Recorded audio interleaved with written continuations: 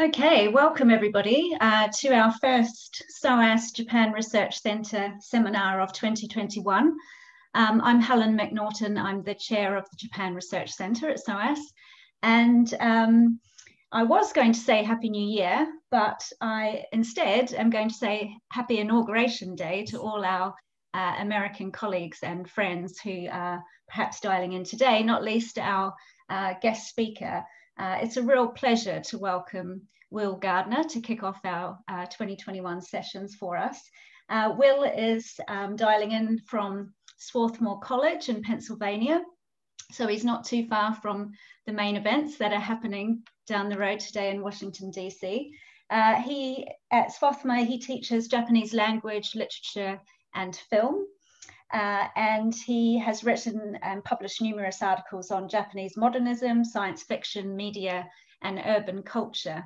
And today he's going to be presenting highlights from his recent 2020 book, which has been published by the University of Minnesota Press.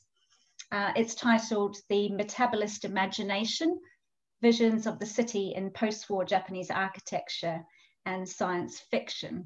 So Will is going to speak for about 45, 50 minutes today.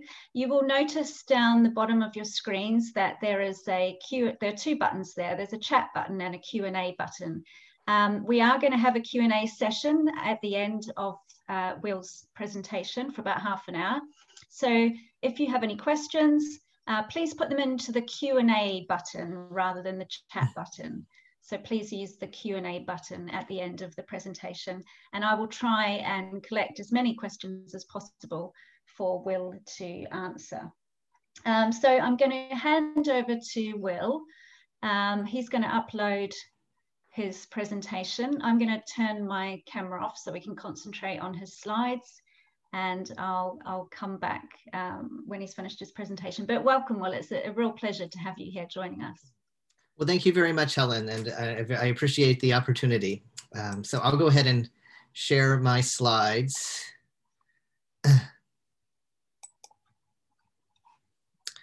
You see that okay? That's great. Okay. So welcome everyone, and I appreciate everyone who's joining us. I know that there are other things happening on TV today, so I appreciate you choosing to join us for this talk. And I will be talking, as Helen said, about my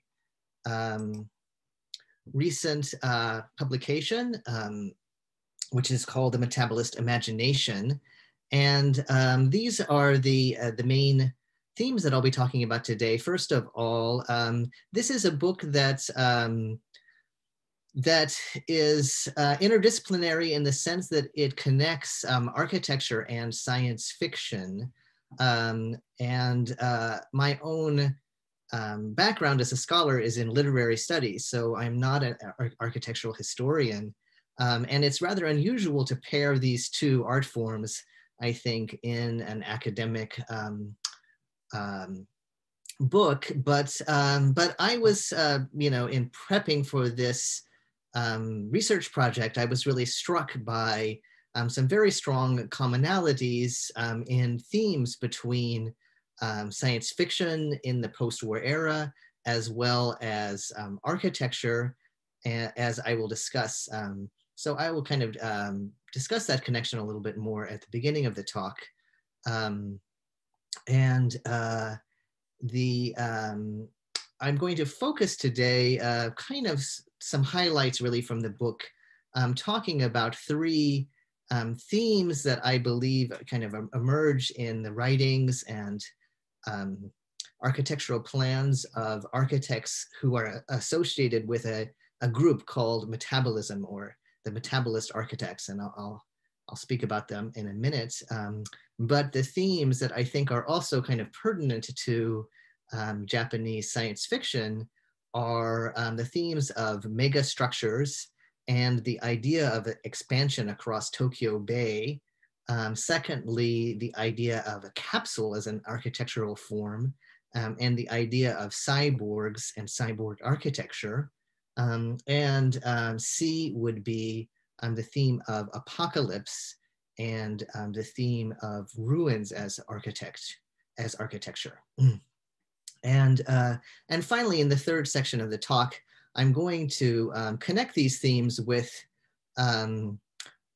some relatively well-known works of anime by Ôtomo Katsuhiro, the famous sort of cyberpunk animation Akira from 1988, and Oshii Mamoru, who is a director probably best known for Ghost in the Shell, but I'm going to be discussing two movies that are connected with a franchise that he worked on called Pat Labor. So I'll be talking about some of those same themes that you see in section 2 as they apply to these works. So first of all, about this connection between architecture and science fiction. So in this work, I look at architecture and science fiction as two forms of artistic simulation. So I argue that the architect imagines an intervention in the human and natural environment. That is, the architectural plan will propose a change in the existing natural or constructed environment and the lives of its imagined inhabitants. Similarly, fiction, and especially science fiction or speculative fiction, SF as it's also known, is a form of imaginative simulation, positing a change or novelty in the natural built or social environment and tracing its narrative consequences. So in a sense, I'm looking at these two art forms there as two forms of simulation in terms of what the architect and what the writer or filmmaker do.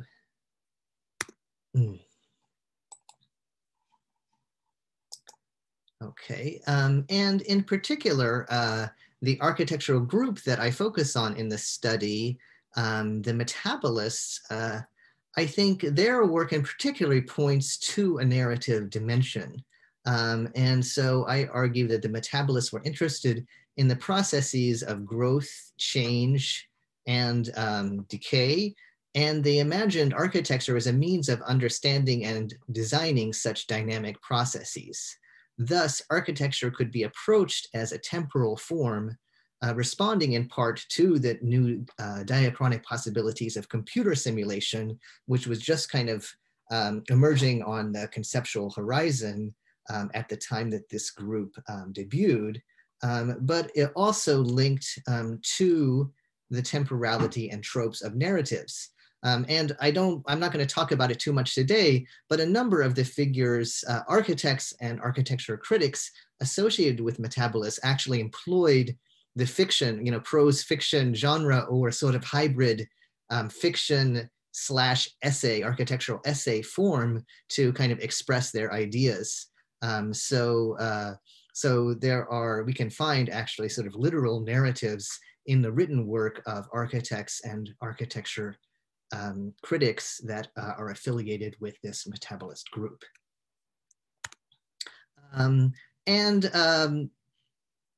So that is more or less the conceptual connection between architecture and science fiction that I explore in the book. But I also explore some of the sort of human interconnections between architects and writers in the post-war era. And in particular, one event that I focus on that's not going to be the focus of my talk today, but is the focus of a chapter in the book, is the 1970 Osaka Expo. And this Osaka Expo was really the site of a very interesting collaboration between figures from a number of different fields, including architecture, of course, art, but also science fiction. And in particular, the author Komatsu Sakyô was very active in the planning and even staging and even, in a sense, architectural design of one portion of the theme zone, being responsible for the underground exhibit in the theme zone area. So he collaborated, as you can see, this photograph taken in 1969 with Komatsu on the left and the architect Kurokawa Kisho on the right. So one other thing that I think fascinates me about this era is the actual interconnections, interpersonal connections between some of these figures. And Komatsu wasn't the only person affiliated with science fiction in some way who worked on this Osaka Expo. In fact, there were a lot of other science fiction writers and mangaka, etc., who participated, but he's certainly the most prominent and the one that I focus on the most in the book. So just to give you an idea, this is a photograph of the site of the 1970 Osaka Expo. And you can see here the very colorful and unusually shaped pavilions kind of spread across the site. You see the very prominence of sort of infrastructure in sense of there was a sort of monorail that connected this site to the city of Osaka. There was also a rail that went around the outside and the perimeter, and there were these sort of moving sidewalks which connected various pavilions. So it was a site of a kind of futuristic infrastructure, and it was billed in the press and by some of the folks who were conceptualizing the event as a kind of simulation of a city of the future. So this term Mirai Toshi, or city of the future, was one that is associated with this particular expo. And probably the most famous landmark in the Osaka Expo was this tower kind of sculpture designed by famous artist Okamoto Taro. And in the original expo, this tower actually sort of penetrated through the roof of the so-called Festival Plaza, which was designed by Tange Kenzo, who was probably the most famous architect of the 20th century in Japan, an important associated with many kind of state projects in Japan, and who was the sort of mentor, one of the key mentors of the architects of the Metabolist group. And so that Festival Plaza, the building no longer stands, but if you go to Osaka today, you can still see Okamoto Taro's Tower of the Sun, and it's become a kind of beloved landmark in sort of suburban Osaka. And yes, so to return just briefly, for those of you who are not familiar with Komatsu Sakyô, the writer, he is, in addition to being associated with the Osaka Expo, actually known for sort of apocalyptic science fiction and sort of disaster narratives in science fiction. And two of his most famous works, just to mention, one of them is called Katsu no Hi, or The Day of Resurrection, which is also known as Virus, The Day of Resurrection, or just Virus. And it's one of the earliest science fiction narratives of a kind of killer virus, a virus that's actually been manipulated by human beings, which escapes and wipes out civilization across the planet, except for a small group of, a sort of international group of researchers who are on Antarctica. And the environment of Antarctica is too cold for the virus to replicate. So that they are the only human beings spared. And so this is this is one of Komatsu's earliest works, and one which certainly is a sort of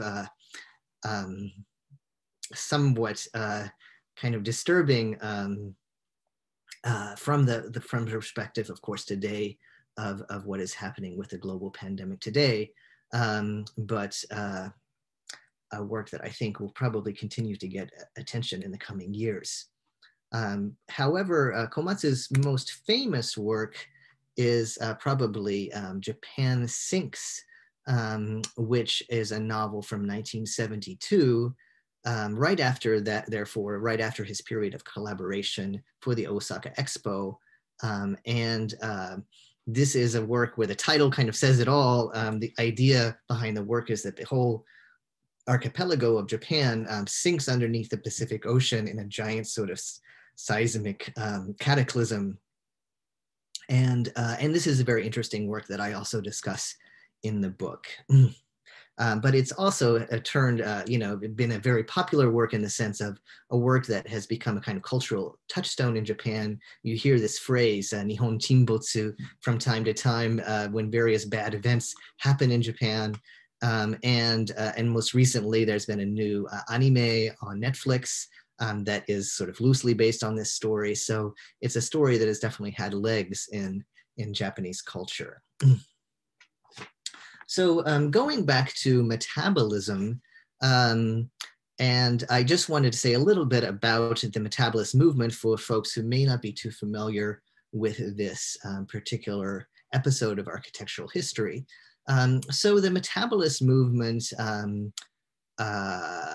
was born in the year 1960, and it was a kind of outgrowth of the World Design Conference, which was held in 1960.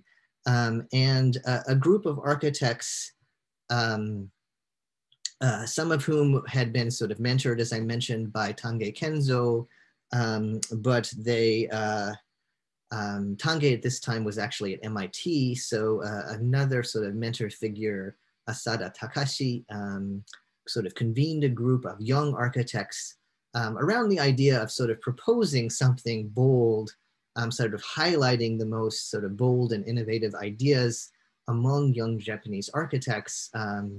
And they put together this kind of book, which is sort of like a manifesto called Metabolism, the Proposals for New Urbanism. And they sort of distributed it at this conference. So as I mentioned before, the idea of metabolism is to conceive and design buildings and other urban forms, not in terms of built, completed, or even potentially completed plans or structures, but rather as entities capable of ongoing processes of metamorphosis, just as the material of a living organism undergoes a constant process of birth, growth, decay, and replenishment. So obviously metabolism is kind of organic metaphor that refers to this type of potential for growth and sort of thinking of architecture, therefore, as a kind of process rather than an endpoint. And this type of organic metaphor was really highlighted in the book design of this book. The designer Awazu Kiyoshi was the book designer, and you see, a nebula, for example, being featured, or a galaxy, and you see architectural forms that resemble cells of the human body or natural cells of an organism, and then you see some of these bold architectural designs. And just to return to the Osaka Expo for a moment, Kurokawa Kisho, so the Osaka Expo really became a kind of bookend for the metabolist movement in a sense that this movement was most active in the years of 1960 through 1970, and the 1970 Expo became a real kind of showcase for metabolism and metabolist architecture and ideas. And so we see, for example, Kurokawa Kisho's Toshiba IHI Pavilion, which has these sort of external structures that are sort of supporting the building from the outside, but you see this, this kind of replicable shape here where you have the sense of kind of almost organically this structural element could replicate itself and sort of grow almost virally from this point and sort of spread out into the environment. And this was kind of one of the ideas. I think that this building really kind of shows that sort of organicism and dynamism, potentiality in a kind of pedagogical way, you know, as a form of architectural exposition. So today, the three themes that I'd like to talk about from the book are the idea of a megastructure and also the idea of megastructures and the development over Tokyo Bay as a kind of imaginative territory. Excuse me. So yes, so this is the first of the three themes that I'll discuss. So a megastructure, obviously kind of a, you know, that the name implies just a very large building.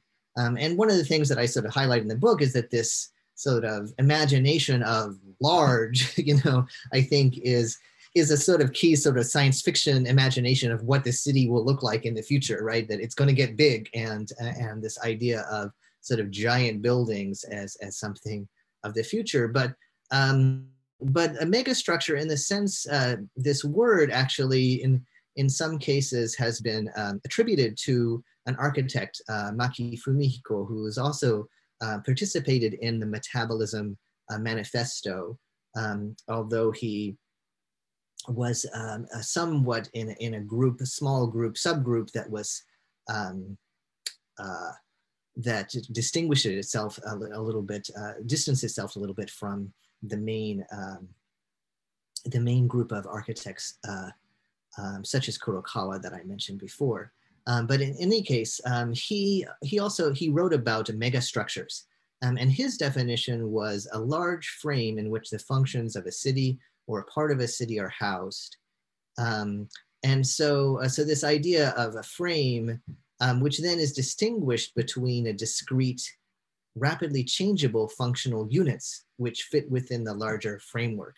So this idea of changeability of units sort of within a framework is one of the key ideas actually of metabolism, as we'll see in a moment. But I think that this idea of also a building, which is also a city, which contains within it the functions of a city, is also sort of a key concept. And we can think, you know, in works of science fiction outside of Japan, you know, we can point to megastructures that I think fit Maki's definitions in some ways, such as Fritz Lang's the New Tower of Babel from Fritz Lang's Metropolis classic science fiction film, or for example, the Tyrell Corporation headquarters from Ridley Scott's Blade Runner, and I would say these are kind of dystopian megastructures in a lot of ways, but we also have actually within Japanese science fiction the idea of a megastructure being explored in Komatsu Sakyo's novel City in the Air 008, which was actually he was writing just at the point he was collaborating with the Metabolists, and he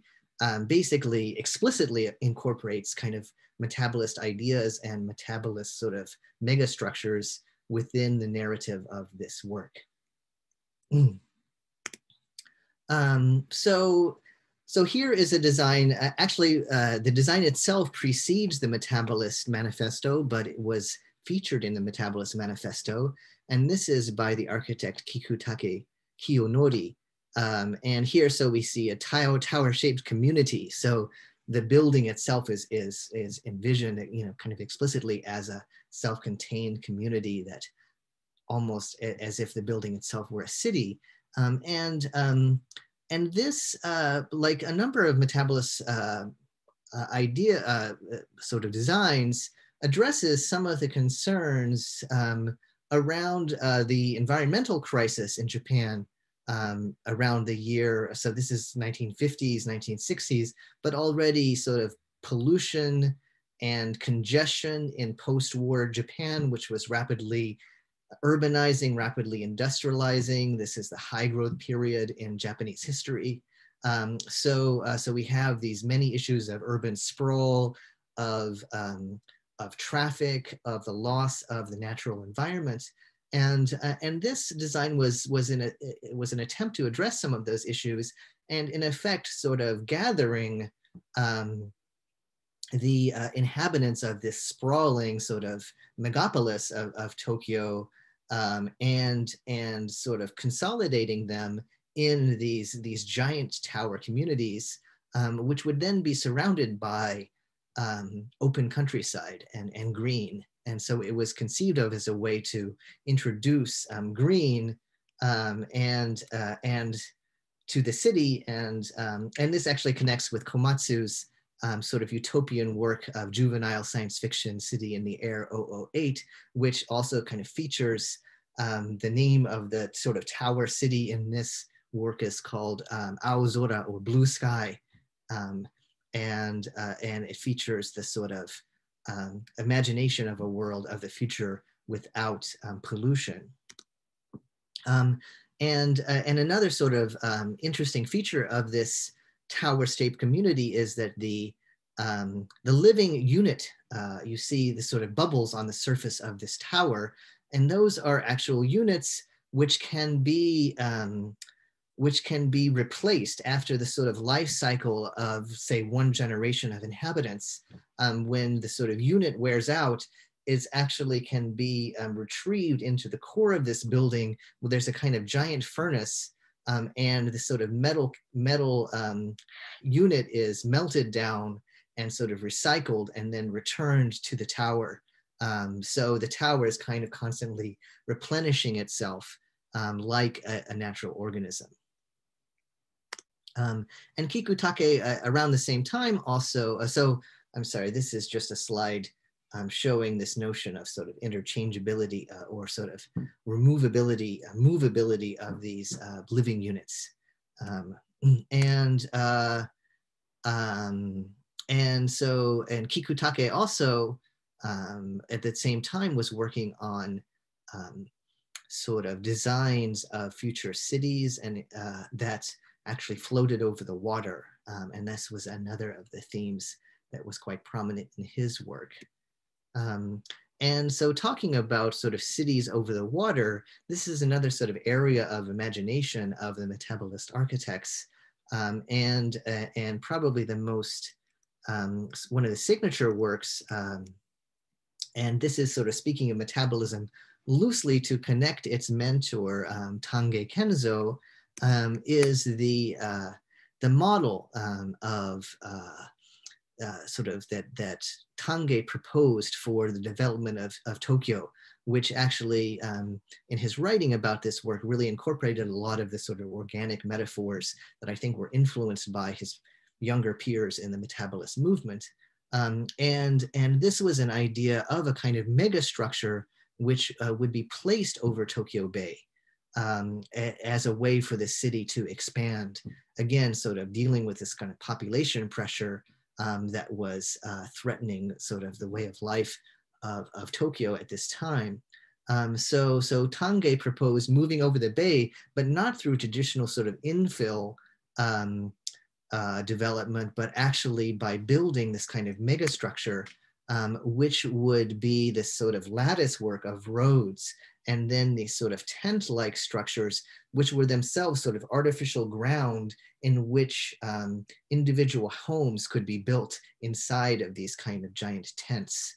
I say tent just because the building looks like a tent, but these sort of giant structures. And so this was a proposal that was actually presented in a great deal of detail. It was presented, I believe, the year 1960 on the New Year's show on NHK. So it was presented to the Japanese public with a lot of fanfare. It was a plan with a lot of, as I say, a lot of detail that attracted a lot of attention worldwide from other architects, and was quite controversial. Of course, it was never implemented. But I argue in the book that Tokyo Bay itself, in many both sort of architectural works and science fiction works, becomes the sort of locus of a sort of imaginative territory of expansion, in a sense analogous to the way in which in American science fiction, outer space becomes a kind of imaginative canvas for, you know, ideas and criticisms about American expansionism and American sort of manifest destiny. So I think this is very interesting, and I don't have necessarily a ready-made answer for why Tokyo Bay has become such a imaginative fixation. Although I do have a few hypotheses that I present in the book.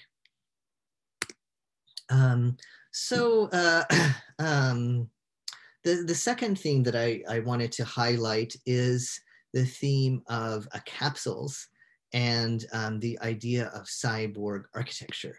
So among the works that are associated with metabolism that actually got built and actually, at least for now, still survive, the most famous of these is the work called Nakagin Capsule Building, which is in Tokyo, near Ginza, and still exists today. But this was a building that was built, it was sort of rapidly constructed from these prefabricated units, which had actually been fabricated in a facility designed to make shipping containers. And these units were then sort of plugged into, in a sense, this framework. So this idea, sort of framework and sort of removable, addable units. So the idea, even though in fact the building was not terribly modified or did not really grow or shrink over the years, the idea behind the building was that it was sort of infinitely permeable, and infinitely permutations of the building could be imagined. So these units could be linked up to make a larger housing suite, or you know, more units could be added on, or units could be removed and replaced when they got old. So this was a sort of showcase of this idea. And Kurokawa in particular promoted this idea of the capsule as an architectural form.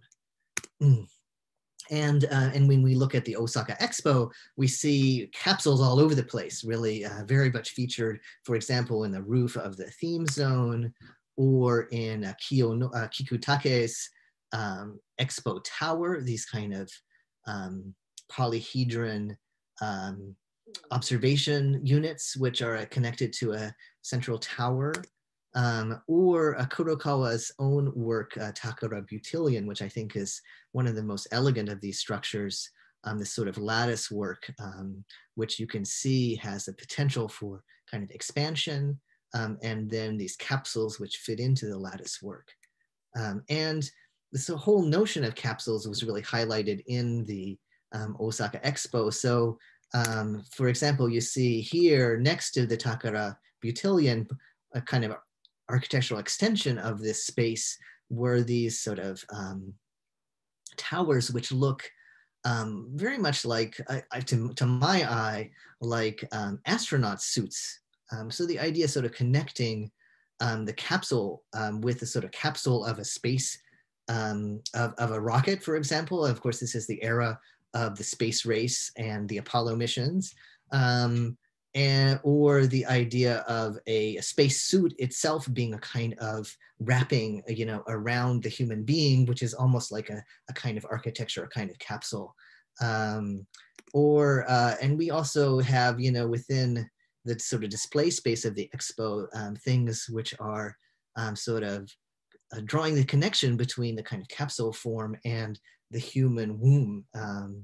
And embryo as again, this sort of organic metaphor of a capsule. So sort of looking at various kind of definitions among folks affiliated with the metabolist movement of this idea of capsules, some things that really stand out to me are this idea of kind of enclosure, and this idea that the human being needs to be kind of protected, in a sense that this enclosure is something which maintains a kind of homeostasis, that is a sort of equilibrium within, which is sort of interacting with the environment, but at the same time protecting the inhabitant from the environment.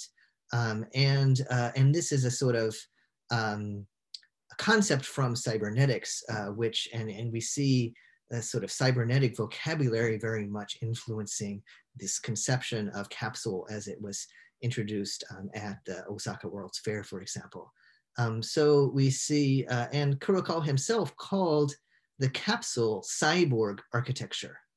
And he talks about the capsule as a node in an information network, a point from which to filter information from outside and even sort of barter what he called creative information from the inhabitant. So this is a kind of point in a network, right? And another interesting thing about the conception of capsules at the time is the emphasis on mobility.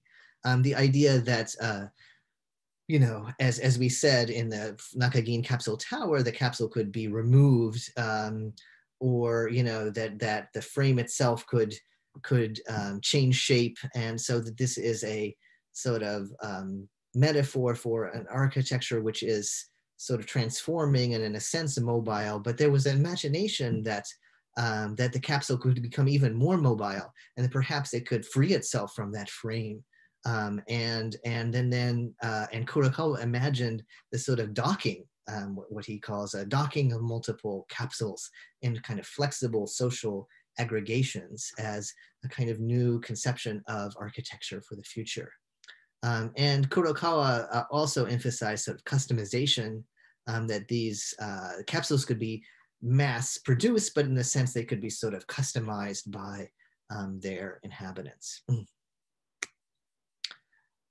So, one thing that again, this is my own sort of interpretation that I think is in a sense sort of speculative, that is not within sort of mainstream literature of capsules, but personally sort of looking at science fiction and capsule design from this time, I'm really intrigued by this relationship between the fact that the Nakagin capsule tower was created in 1972, and this is the same year as the first piloted robot series, Manzinger Z, from 1972. And those of you who are familiar with Japanese popular culture and science fiction know that this sort of piloted robot has become a very sort of signature element of many anime and Japanese science fiction. And in fact, a kind of predecessor from this existed at the 1970 Osaka Expo, designed by Tangei's former students, Isozaki Arata, as a kind of piloted performance assistant in the festival plaza. But in any case, I think that this idea of a cyborg and the capsule as a sort of cyborg architecture is a sort of interesting connection with this, and this sort of emphasis of mobility and architecture, interesting connection to the emergence of the sort of mecha, or the piloted robot form. Okay. And the last of these themes that I wanted to mention is the idea of apocalypse. And I mentioned before, Komatsu Sakyo's two big narratives, Virus and Japan Sinks, as being, large-scale sort of apocalyptic narratives. But we also see within the metabolist architects and their writings, and folks who are sort of connected loosely with metabolism, such as Isozaki Arata, who was an architect, disciple of Tangei, did not participate in the 1960 Metabolist Manifesto, and maintained some kind of critical distance from the group, but nevertheless was an important kind of interlocutor of the group. And he in particular focused on this sort of idea of ruins and ruins not only as a sort of memory, in a sense, a cultural memory of Japanese cities that had only 15 years earlier been destroyed, in many cases leveled to the ground by fire bombs, or in the case of Hiroshima and Nagasaki, by atomic bombs, but also sort of ruins as a kind of future potential for the Japanese city, as part of a kind of cyclical apocalyptic imagination. So going back to the Metabolist Manifesto, we have Kawazoe writing, we hope to create something which even in destruction will cause a subsequent new creation. And then we have Isozaki, as I mentioned, returning to this idea of the ruin. This is an early example where he actually combines his own sort of utopian megastructure design of a city in the air, Shinjuku, with these forms of kind of classical ruins in his kind of imaginative work. And another sort of somewhat later version of this is a photo montage that he exhibited in Milan that was entitled Hiroshima, Ruined Again in the Future. And we see these kind of megastructures on the horizon that are like ruins of megastructures. And Isozaki writes, incubated cities are designed to self-destruct. Ruins are the style of our future cities. Future cities are themselves ruins. For our contemporary cities, for this reason, we are destined to live only a fleeting moment, give up their energy and return to inert material. All of our proposals and efforts will be buried. And once again, the incubation mechanism is reconstituted. That will be the future. So the future city as ruin, and the ruin as the destiny of the future city, but itself then becoming an incubation bed. I think a really interesting idea, and one that is very resonant, I think, and interesting to think about in terms of both architecture and fiction. So Isozaki, in sort of pointing out his sort of distance from the Metabolist, says, I was in agreement with most of what they said, but I could not see eye to eye on one cardinal point, drawing a direct analogy between organic metabolism and architectural composition. For rather than being systemic, change is dramatic and destructive, lying outside the bounds of human control. It is the result of complicated accumulations of overlapping, unforeseeable coincidences. And in the second chapter of my book, I discuss this concept of ruins, and particularly the resonances that this work has with a kind of apocalyptic science fiction and writing of Komatsu Sakyô, who I mentioned before, the author of Virus, the author of Japan Sinks, and the author of another work called the Japan Apache Tribe, which even more sort of thematizes ruins and the sort of constructive, but sort of crazy apocalyptic constructive energy of ruins. And Komatsu also kind of wrote extensively about the importance of sort of eyewitnessing sort of Japanese cities ruined and flattened, and society, in a sense, brought to a 0 point after, at the end of World War II, as a kind of formative experience. And this is something that kind of connects Komatsu and Isozaki. And so I don't have time to talk in detail about that, but this is one of the ideas that I explore. Okay, so I'm going to skip a little bit about Komatsu and just at the end here, just talk a little bit about how some of these themes I also see sort of echoing. So Komatsu's work that I've described, a lot of it really comes from this same period of the metabolist movement. And Komatsu himself, as we saw, was a collaborator with the metabolist architects. But I see other science fiction creators, particularly the filmmakers, the anime artists, Ôtomo Katsuhiro, famous for the work Akira, and Oshii Mamoru, famous for Ghost in the Shell, but also for Pet Labor. So I see these as artists of a slightly later generation, but who still sort of reflect, in some cases criticize, some of the themes of metabolism. So with regard to Akira, those of you who are familiar with the anime, it's hard to forget the opening scene. We see a sort of bird's eye view of Tokyo. We see the actual year of the release of the film sort of being given as the date of this of the scene starting, and then we see on the horizon this giant fireball sort of engulfing the city of Tokyo, and this has become sort of, in a sense, the supernova that unleashed the sort of energy of anime onto the world, and this has become such an iconic scene in animation history.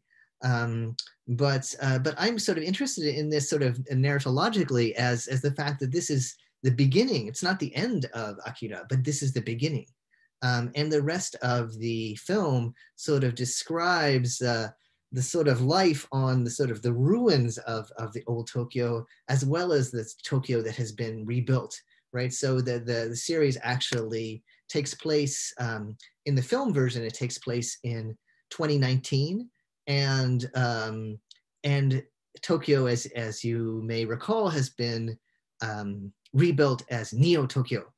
And again, the sort of imagination of Tokyo, future of Tokyo being Tokyo Bay. So we see here, Neo Tokyo is really built across Tokyo Bay as a new city.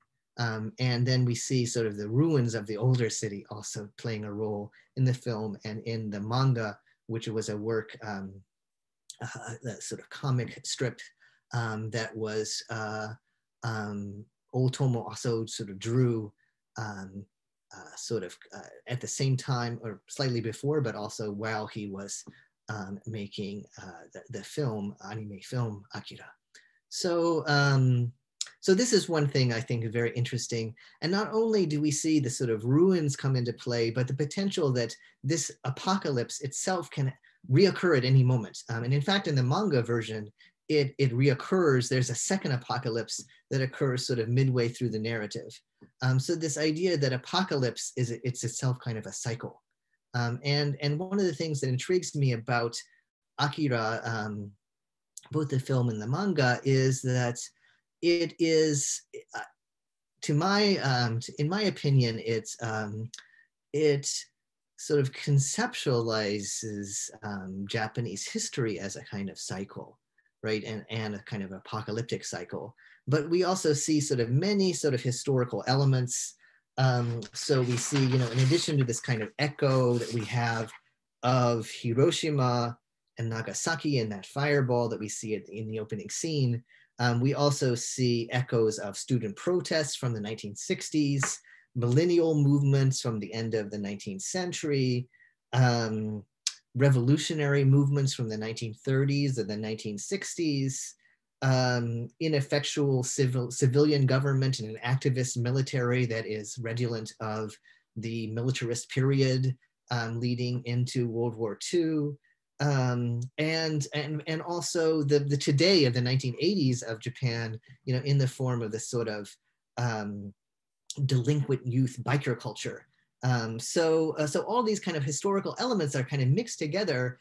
And some, for example, the film scholar Isolde Standish have referred to this as a kind of postmodernist view of history, in which history is a kind of flattening out. All these historical things are kind of jumbled up together in a pastiche. And this is a kind of postmodern flattening of history. But I would like to argue that this is actually a kind of cyclical view of history, in which we're sort of destined to kind of repeat the same history in this kind of secular fashion. And I think nowhere more so is this evident in the fact the film's kind of invocation of the Tokyo Olympics and the idea of a kind of Olympic time as secular time. And you may recall that this film from 1988 kind of weirdly sort of predicted the scheduling of the next Tokyo Olympics for 2020. But at the same time, all of these apocalyptic events are happening around the Olympics. So it's unclear whether the Olympics are actually going to be able to be held, because we have this sort of warfare between sort of telekinetic children who are, with their sort of mental powers, capable perhaps of destroying the entire city of Tokyo again. So it might not be such a great time for an Olympics. And we see in the film something which had became sort of viral last year, as Tokyo was wavering over whether to host the Olympics last summer in the midst of the coronavirus. And this sort of one frame of Akira from Akira showed the fictional 2020 Olympics, and the graffiti on the bottom right there says "Chushi da chushi," or just cancel it. And this became a kind of rallying cry among some on the internet, like just cancel it. So so we'll see what happens with the now postponed Olympics. But we see the sort of certainly a kind of weird prophetic power of this particular work. The other series that I would like to mention, just as we're coming to the conclusion here, is the Pad Labor series by Oshii. And here, again, we see the imagination of a sort of expansion over Tokyo Bay. The theme, one of the main themes of the series, is the so-called Project Babylon, in which the entire sort of Bay of Tokyo is going to be sort of dammed and controlled by a series of sluices, and the sort of water level will be decreased, and Tokyo Bay will be capable of this giant expansion, doubling of the square mileage of the city. And meanwhile, older buildings we see throughout this work are being torn down, and they're torn down by these piloted robots, which in this series are called labors. So we see this sort of imagination of the future, in which is kind of new form of combination of human and machine, is in itself a sort of element, sort of architectural protagonist, right? A sort of creator of and destroyer of architecture. And the title, however, the Pat labor, derives from another type of labor, so-called labor piloted robots, which are patrol laborers. There are police laborers, because many of these laborers are sort of prone to glitches and hijacking and other sort of cyber attacks. And so there's a police force of Pat laborers, which also tries to keep these rogue elements in rein. And nevertheless, we see in the film the sort of discourse of this sort of new Tokyo that's being constructed versus the sort of ruins of an older Tokyo, the rubble that's sort of left in its wake. And I would argue that this film actually represents a departure from the sort of generative, sort of almost positive, apocalyptic, but yet energetic potential of ruins that we saw, I think, both in Akira and also in the works of such as the Japan Apache tribe by Komatsu Sakyô. So I see in Oshii, we see a kind of requiem, in a sense, for the older neighbors of Tokyo, which are going to be destroyed by the Pat laborers and by this giant project Babylon.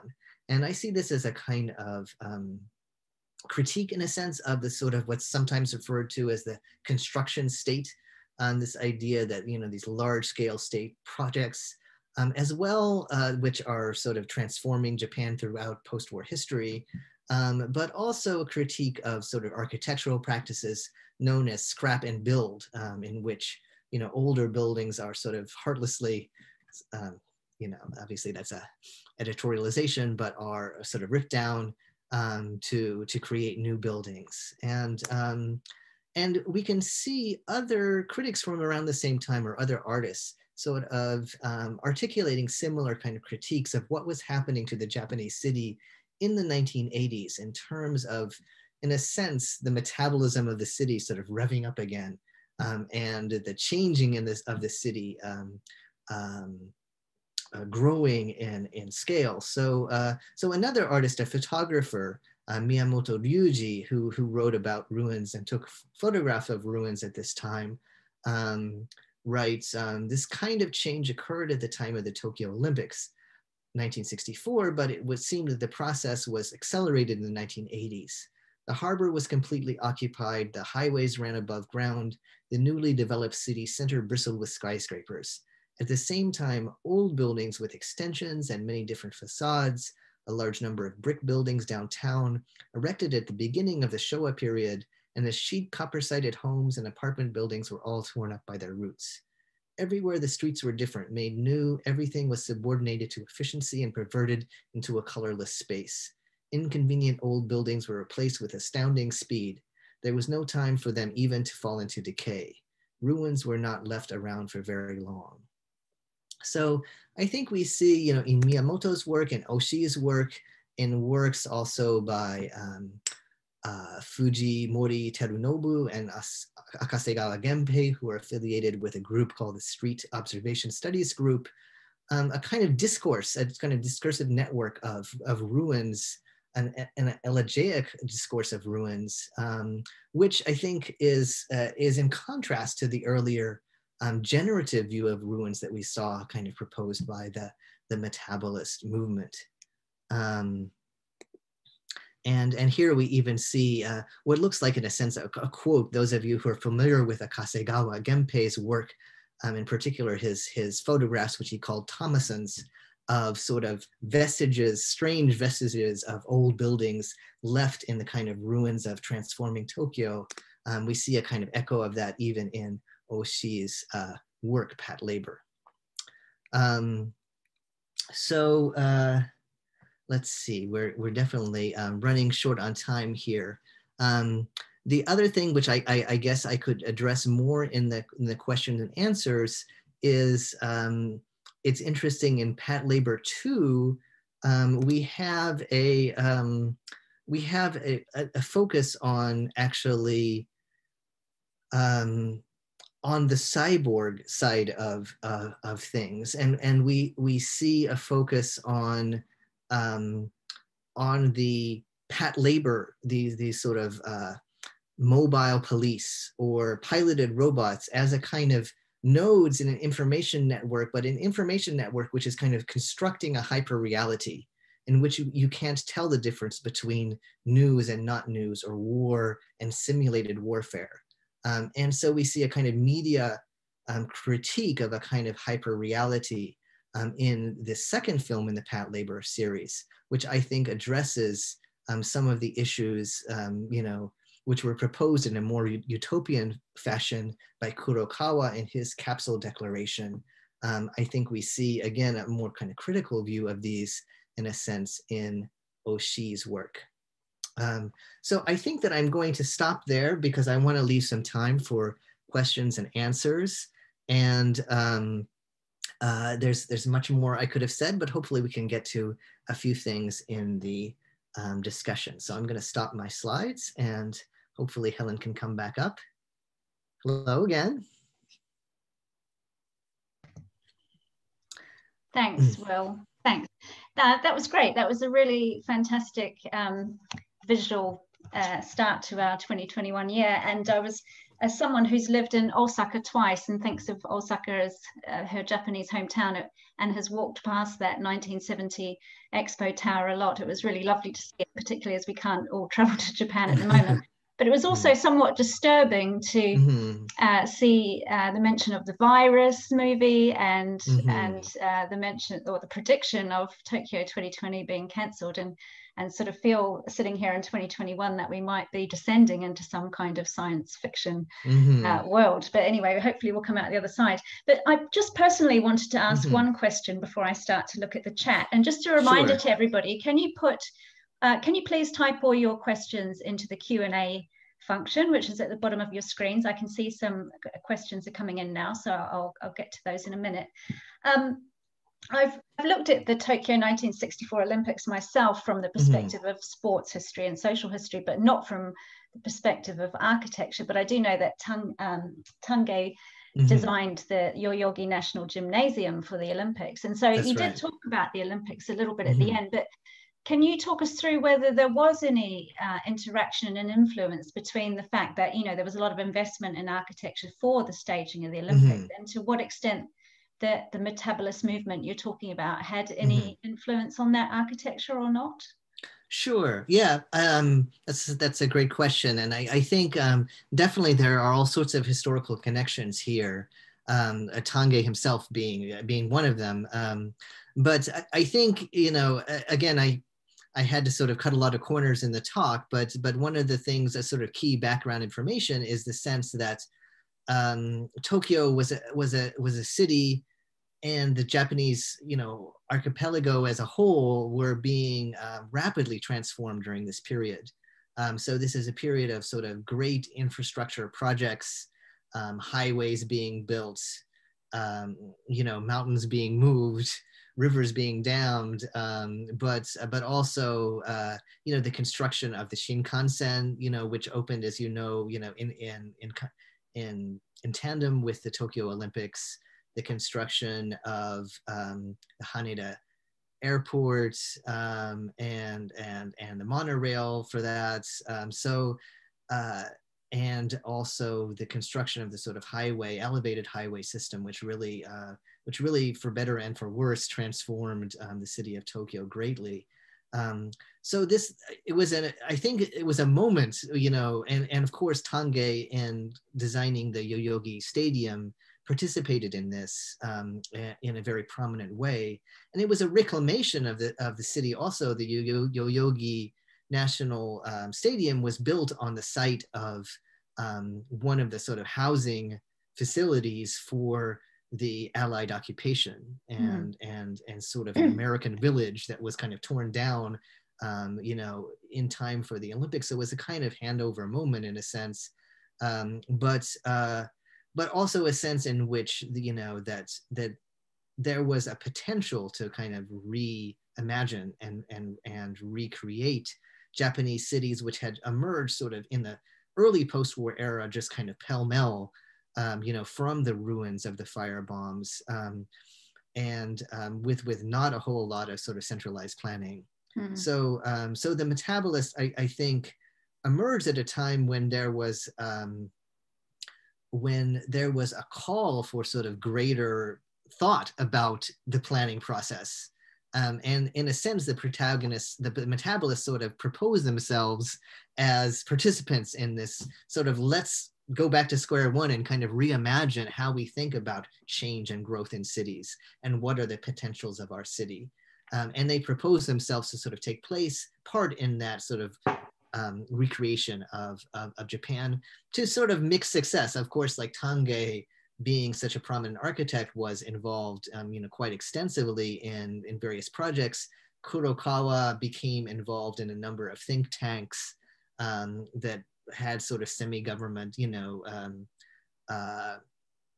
connections, but their big sort of utopian designs were never really realized. And instead we have this sort of, in a sense, the construction state, continuing to work and continuing to involve sort of more, street level sort of contractors, in a very sort of, kind of straightforward sort of developmental economics and a system. So that's the sort of, kind of construction state system that I think Oshii is criticizing. The Metabolist, in a sense, offered an alternative version of that, one which was still very large scale and still to a large degree top down, even though they imagined the potential for sort of change and adaptation within it, rather than saying everything has to be designed by a single sort of master planner, right? So and then of course the 1970 Osaka Expo is a sort of bookend for the Olympics. This idea that we will bring the same sort of state redevelopment dollars, to the Osaka region, create new infrastructure, clean up things, and promote Osaka in the same way that Tokyo was promoted in the Olympics. And we have obviously the echo of that in the fact that there is a new Osaka Expo being planned to sort of follow the supposed Tokyo Olympics that are happening, have been rescheduled for the summer. Yeah. Great. Well, we'll have to see how that all pans out, won't we? Right, I'm going to go into the Q&A function. So we have a question here from Raymond Sweetman of UCL. He says, well, he asks, was any consideration given to the detritus of these visions? So building, rubble, etc., sewage, waste disposal. And in terms of regeneration, were they envisaged as infinite or finite models of architecture? Well, I think certainly sort of conceptually sort of detritus, you know, certainly in the works of Isozaki, this idea of ruins as being, you know, the city will sort of inevitably produce its own ruins and its own detritus is part of his conception. And I think that implicitly the sort of organic metaphor of metabolism sort of invokes this idea of cells that are both sort of intaking new material and expelling sort of waste as part of their cycle of growth and generation and living. In terms of the actual planning of the cities and the buildings that were proposed, I don't see a lot of emphasis on this question of waste, other than I could say that that Kikutake's conception that I showed of the tower-shaped community, in a sense, sort of was trying to deal with the fact that, well, the living units in an apartment building, you know, will eventually decay, and so trying to build in that cycle of actually melting those down and replenishing them as a kind of form of recycling, trying to build that into the building design. But I think on a sort of street level version of like questions of sort of waste and pollution, certainly one of the criticisms that was leveled against metabolism was that even though it had this sort of idealistic vision of itself as, in a sense, responding to an environmental crisis, in fact, it was just a kind of version of scrap and build, right? This idea that you know, that imagining architecture as something which will be kind of thrown away and redone, and which will generate waste and be wasteful in the sense that we might, you know, criticize. So I think that was a charge against the sort of metabolist conception, that even though it had a kind of idealistic environmentalist side to it, in a sense it was complicit with this kind of construction state and this kind of scrap and build mentality. Yeah. Okay, great. Well, we have a couple of questions here which probably can be linked together. One from Patrick, who asks, what other architectural movements were occurring alongside the metabolists, and in what ways did they, you know, contrast with them? And one from Nikolai, I think, which could go along with that. What contemporary developments can be traced back to those metabolist ideas or projects? You know, did it inspire other movements in Japan or outside Japan? Yeah, I mean, I think, you know, it's important not to just see Japan in a bubble, right? And particularly architecture is a very international field, and all of these architects were very much in constant communication with their peers in other countries. And we see sort of similar movements in other countries and similar kind of utopian moment around 1960, where on the one hand, sort of central planning is being criticized in a number of quarters. So the idea of sort of international sort of Congress of Architecture, you know, sort of these great sort of city planners, these sort of imagining sort of cities as these sort of perfect checkerboards, and this sort of idea of city planning as a kind of rational thing where you will distribute, you know, various features of a city and various neighborhoods, functions of a city, sort of kind of functionalism, and that is something that was happening. So that kind of criticism of that type of centralized planning was happening. And so architects were beginning to sort of imagine sort of similar versions of just building a framework and allowing, allowing things to happen more spontaneously around it. So in the United Kingdom, Archigram was a group of architects, who were exploring some of these ideas. Yona Friedman in France. There were many architects sort of around the world who were kind of exploring similar ideas. And at the same time, also, another aspect of this, which I didn't talk so much today about in my talk today, was this idea of imagining architecture also as being a kind of simulation, and kind of open to that architecture, through information technology was becoming more flexible. So thinking of organic growth as something that is not only sort of within building materials, but also the sort of organicism of information technology, as information as being something fluid, right? And so the information technology transforming the city into something which is liquid and fluid, and sort of this imagination of the sort of the city of the future as being one transformed by information technology. So that is something that I think, that is something Isozaki wrote about quite a bit in very interesting ways. And I have a chapter where I talk about sort of connections between science fiction and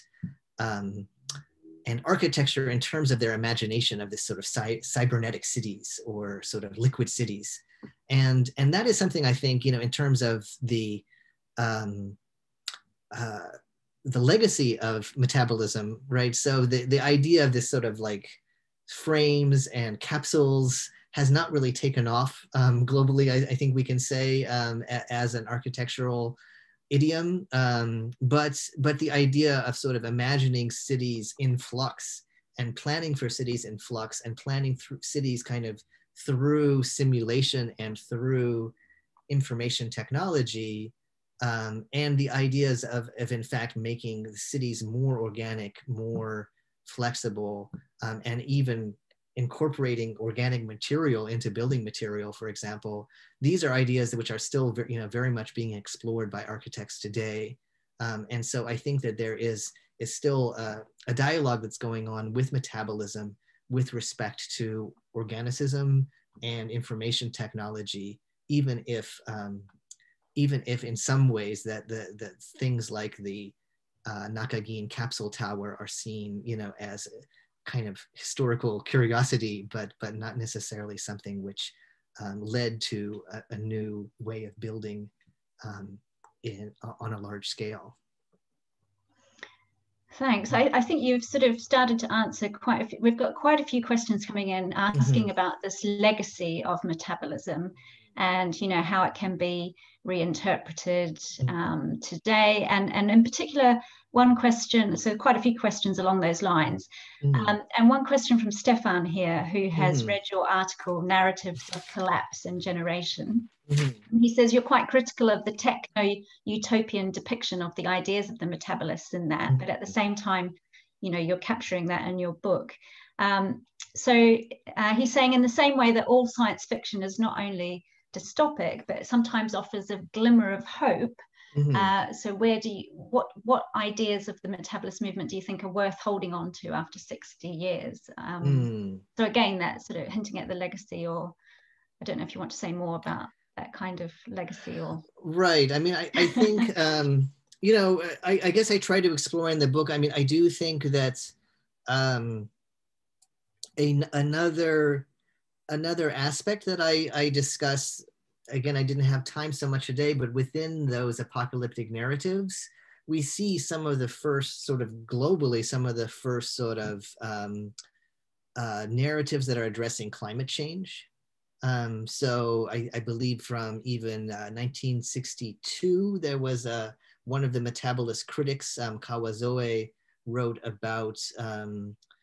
sort of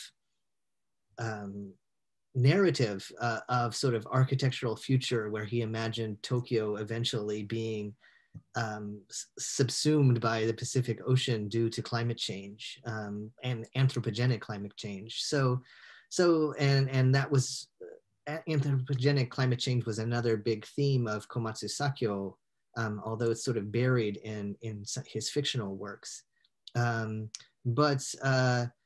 But I do think that that sort of attention, the sort of whole way of thinking about architecture and cities as a narrative process where we can think about our sort of feedback loops in a sense with the natural world and the potential for disasters and the way in which we may be able to rebound from disasters. So I do see, on the one hand, there's a lot to be worried about in terms of the future, which these works point out. But I do see, in that very sort of engagement with imagination of the future and sort of, addressing some of these serious questions, I do see a positive potential in, both the architecture and the science fiction works. Mm. A question here from Jacob asking, would you like to give us a hypothesis regarding the prominence of Tokyo Bay in imagining the future of Tokyo? I mean, again, the Olympics 2020 plays into this perhaps, but... Right, yes. Yeah, Olympics 2020 are definitely, Tokyo Bay is very much featured. So Tokyo Bay has always been sort of the site of the future in some way, right? And if we think of Odaiba, those of you who are familiar with Tokyo, Odaiba has this kind of futuristic quality to this sort of self-presentation of the city, and it's the home of the sort of Museum of Future Technology. It's the Fuji television headquarters designed by Tange, a kind of echo, a kind of metabolist megastructure building. So we see the Tokyo Bay as a kind of stage for the future. I guess one hypothesis that I do develop, do discuss in the book is the idea that we can see, if we look at science fiction in Japan, the sort of pre-war years, a kind of proto-science fiction, we see the Pacific as a sort of expansion, like the Pacific as the sort of arena of Japanese imperial expansion, right? So this is the era of imperialism, and the idea and sort of promotion of Japanese sort of technological spirit across the Pacific, in the form, of Japanese warships, on the one hand, but we can see that the sort of expansion over the ocean as being a sort of imaginative territory of Japanese imperialism, which is then sort of cut short or, has to be reimagined in the post-war era in which Japan has lost its empire and has renounced militarism. Yet it's still, and so I see in a sense, Tokyo Bay as a kind of replacement for this kind of trans-Pacific imaginary sort of imperialist vision of expansion. Perhaps that is one hypothesis that you could explore. But if folks who are participating in this have other ideas, I would certainly love to hear them.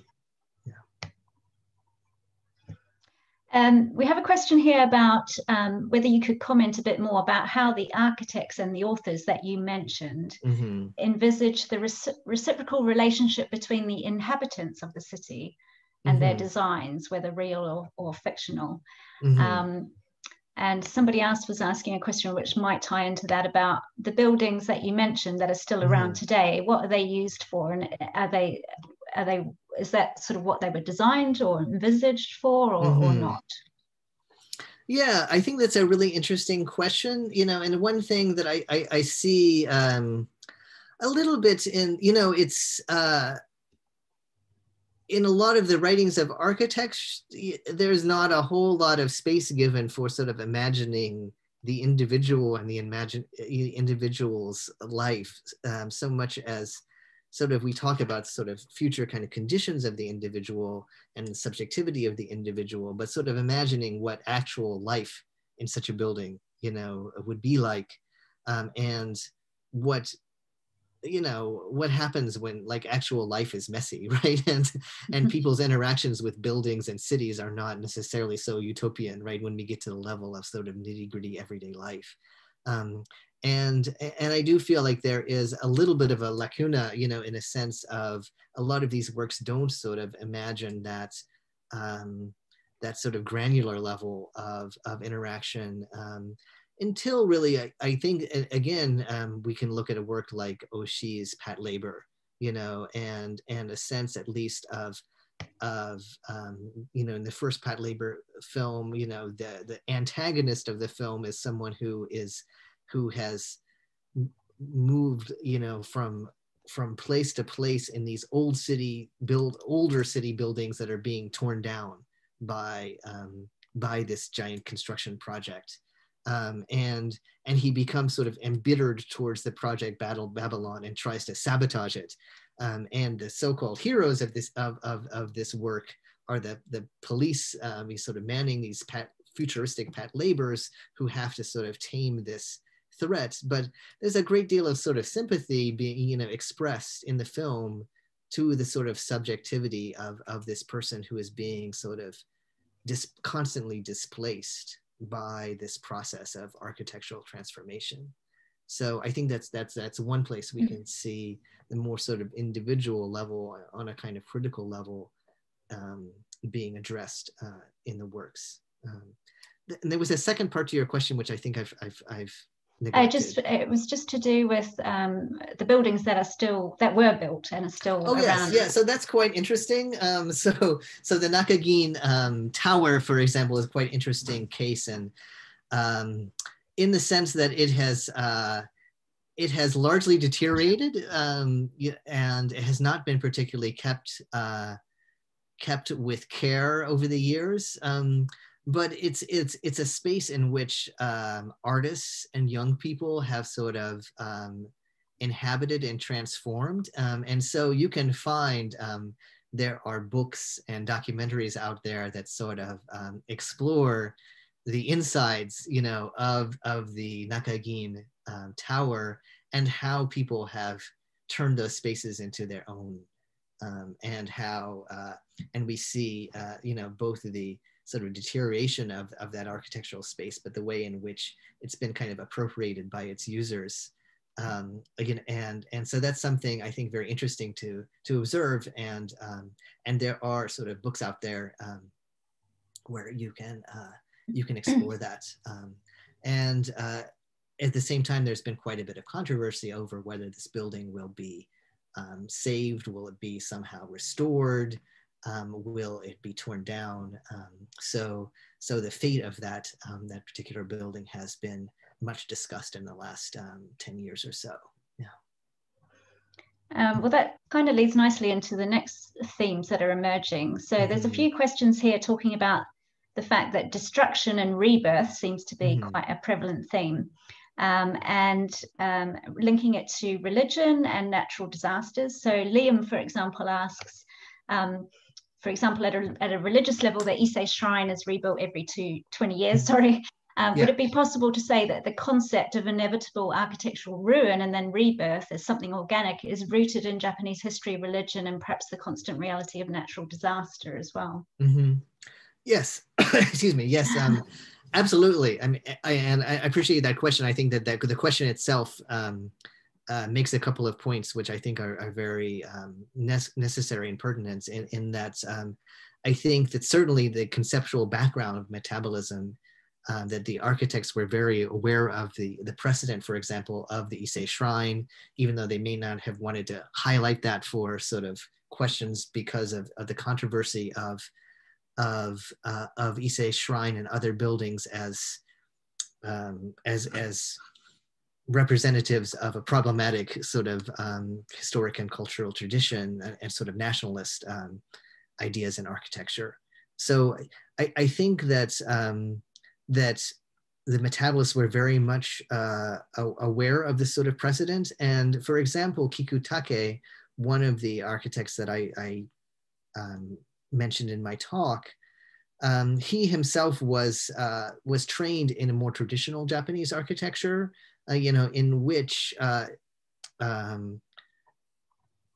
architectural components are sort of standardized, such as tatami mats or shoji doors, and have a kind of replacement cycle, right? So that a traditional building has a kind of framework in terms of the frame of the building, and components which have a replacement cycle, which is not the same as the building. So in a sense, they are metabolist, right? They are sort of, before the fact metabolism. And so Metabolist, in a sense, I think the movement was trying to connect to the Japanese architectural tradition, and also to the conditions of Japan as being a country struck by natural disasters, frequently destroyed and rebuilt.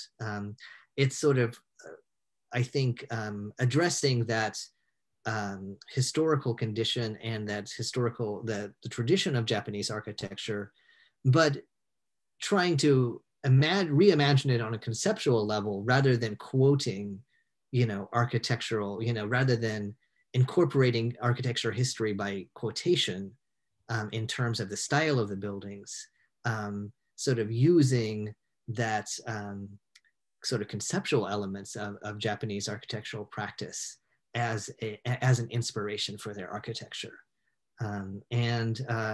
And then you can also get to Kurokawa, for example, writes about metabolism as a kind of Buddhist practice, right? So this idea of impermanence, right?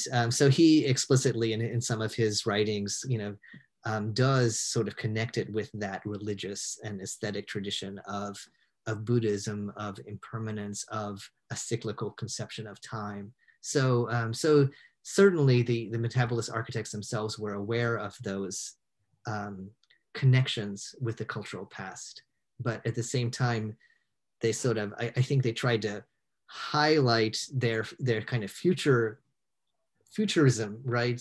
Not present themselves as traditionalists, but sort of inspired on the conceptual level by some of those practices.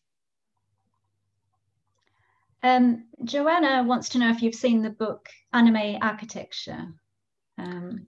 Yeah, I'll certainly check that out. Thank you. Okay, right. Yeah. Thanks. There's a question here about, from James, I think, about transportation. So architecture has to cope with forms of transport, future transport. So are these futuristic projects adapted well to, in terms of what are the links and images of transportation? Yeah, that's an interesting question. Certainly, I think in terms of the metabolist architects, or actually Metabolism was a group which incorporated, both architects and designers.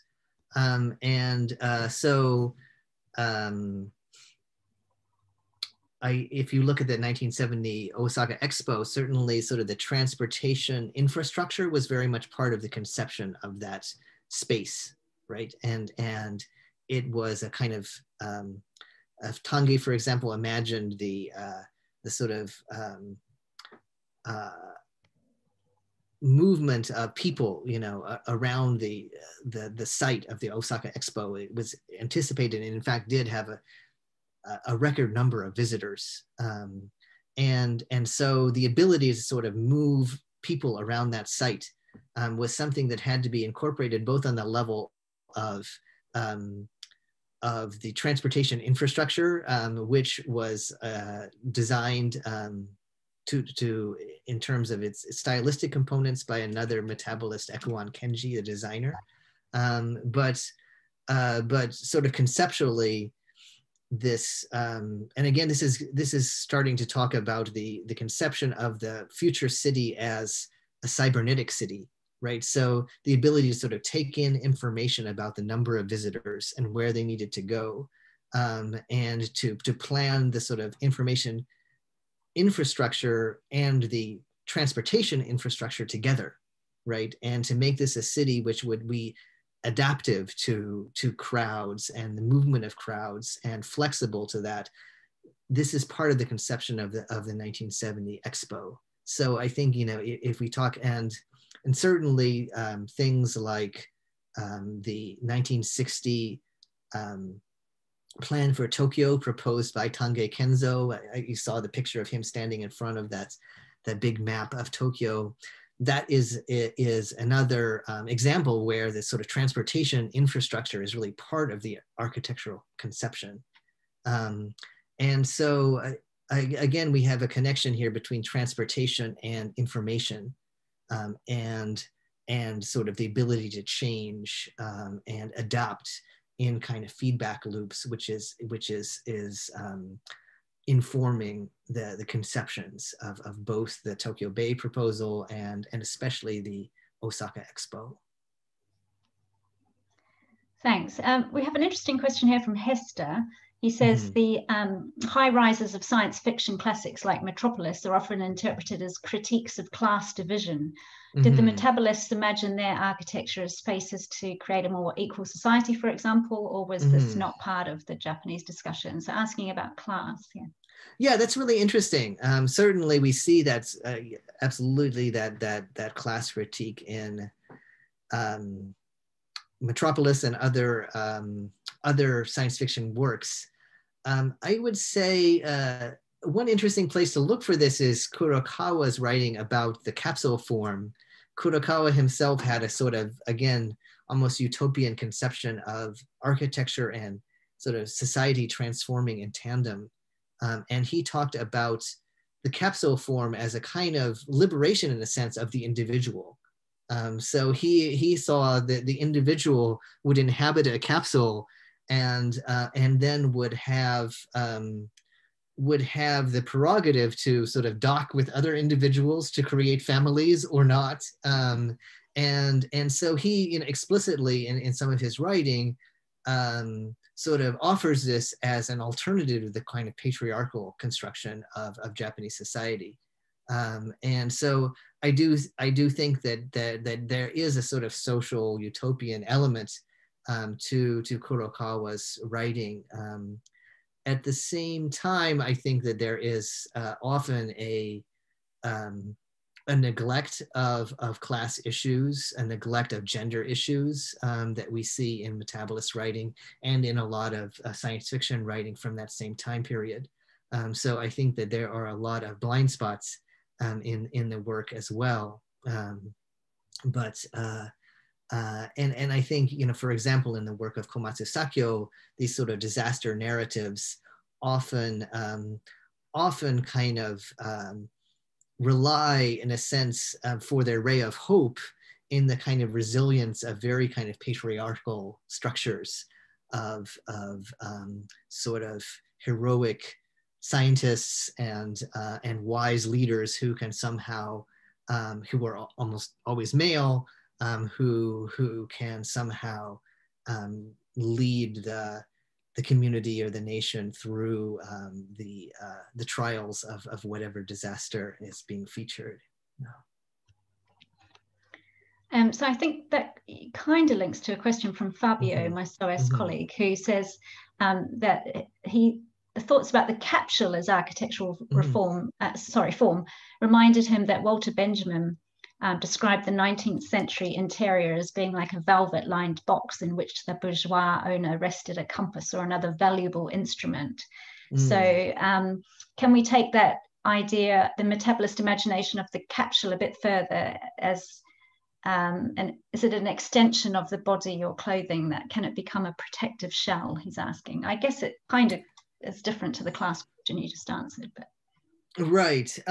Yes, absolutely. I think that this, and perhaps I wasn't able to convey this as well as I might have in the talk, but I think one of the most interesting features of the capsule form is this idea of it as a kind of wrapping or clothing or protection. And that's you know, that's sort of then begs the question, well, what, you know, a house is also kind of a shelter, right? So why do we need a capsule? Like, why do we need that harder exterior, in a sense, which has its sort of cybernetic link to the outside world, but is, in a sense, a more kind of protective shell? And I think that, again, that sort of connects with the sort of anxieties of this time period, with the Cold War, with the increasing sort of attention to pollution and noise pollution in urban experience, and so the need to not only have a sort of velvet lined box, which I love that quote, but something which is a little bit more solid, in a sense, to protect the individual. And then we see later sort of versions of the metabolist capsule that I also discuss in the book, which, for example, the works of a kind of second generation architect, Ito Toyo, who was trained with Kikutake, I believe. And so he was very well versed in metabolist architecture, but he tried to imagine architecture with kind of softer edges. And he talks about architecture as a kind of clothing.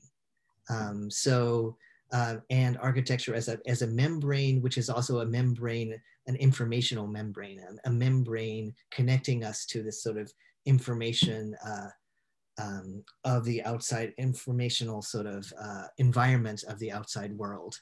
So we have a kind of continuation of that sort of cybernetic conception, but with more sort of an imagination of more sort of soft edges in Ito Toyo's work, who is a kind of second generation architect, sort of influenced by metabolism. I'm conscious of the time, so I'm just going to choose a couple more questions. There's a question here, a comment here from Gala, who says the 1960s were the years when more skyscrapers began to be built because the legislation or the rules on height were lifted. So to what extent do you think that the fascination with height influenced these imaginative reconstructions of the city? Yeah, absolutely. I mean, it's just the idea of building up into the sky, you know, was newly sort of possible, in a sense, by the changes in the building regulations, as well as a number of other factors. But I think what's interesting about metabolism is, in a sense, addresses sort of even beyond that.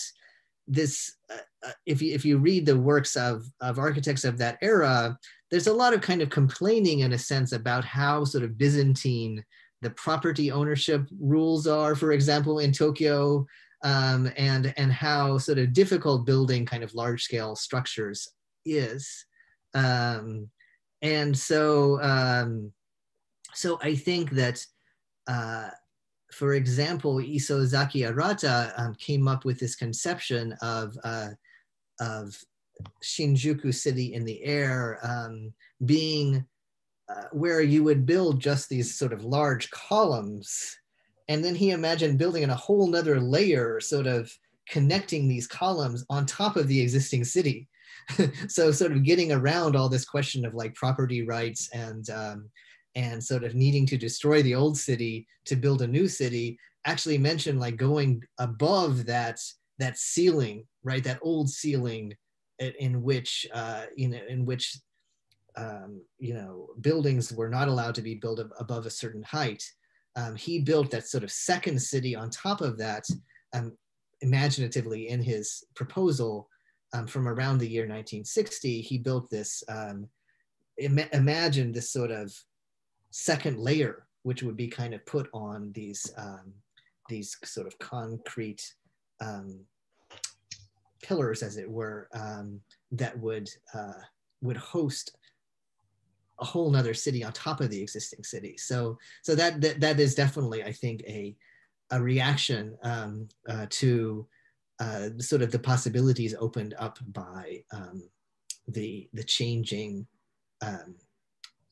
regulations around building height in Japan, in Tokyo.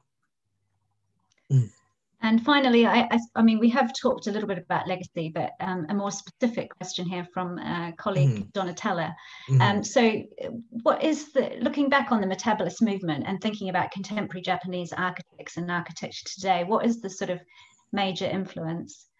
And then perhaps linked to that, just a sort of general question from a couple of people, what is the future of Japanese architecture and these kinds of visions? And positive or negative is one of the questions. Right. I mean, it's really difficult for me to say, you know, beyond what, you know, I'm not neither an architect nor an architectural historian, so I can't, you know, I can't predict. I think a lot of architecture of recent years has focused to a large degree on sort of smaller scale. You know, I think there is a generation of architects who have, in a sense, reacted to metabolism by thinking small, you know, by thinking like, let's think about how we can really create very sort of human scaled architecture in the small spaces that truly exist in a Japanese city. So, and also thinking about architecture, which is more, has perhaps like a lighter footprint on the environment than previous imaginations of building practices. So, so I think that there is a generation which, in a sense, reacts to metabolism, which is trying to be trying to sort of remove that large scale vision and think of it and think of architecture in a different way. You know, so I don't know. I think that that it seems as if the metabolist architects are that there is a, and hopefully this book in some ways will be a part of it. There is a sort of impetus right now to take a second look at them and to draw what inspiration or what lessons we can from their work. In both a positive and a negative sense. As I mentioned, I think that the two sort of most pertinent legacies, you know, one would be a kind of the metaphor of organicism as it regards the sort of interactions with the natural world and interactions with a world that is already in feedback loops with human beings, you know, through climate change. So thinking about those kind of feedback loops and how architecture fits into that. I think that's one. And of course, the sort of cybernetic, the sort of the way in which the realm of information technology is transforming our lives by the moments, and all the more so, you know, under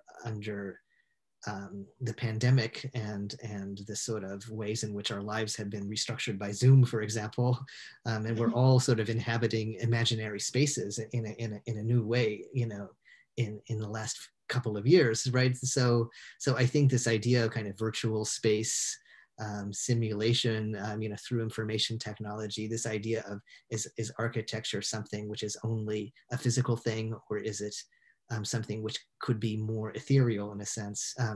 I think that those issues which were explored in the early days by metabolists and other architects of the same time around the world, I think still have a lot of legs to them.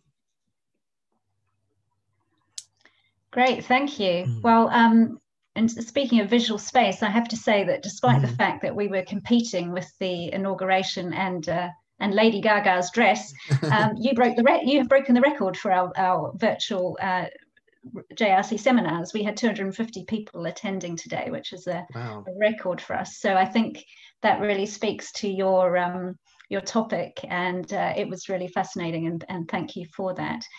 We're not here every Wednesday, but we are here very many Wednesdays. So if you enjoyed today, please tune in to some more of our seminars. But just to say thank you so much, Will, for joining us, and everybody stay safe, stay healthy and well, and hopefully we'll see you again. But thank you, Will. It was great. Thank you so much, Helen. It was a pleasure. And I'm sorry if I didn't get to some of your questions, but as I said, there was a lot of people and a lot of questions. But. Sure, and I think you'll be sharing those questions and comments with me. So I do thank everyone who contributed to the questions, and I'll certainly take a look at all of your comments after the session. That's fantastic. Thanks, everybody. Thanks for joining us, and enjoy the rest of your evening. Thank you.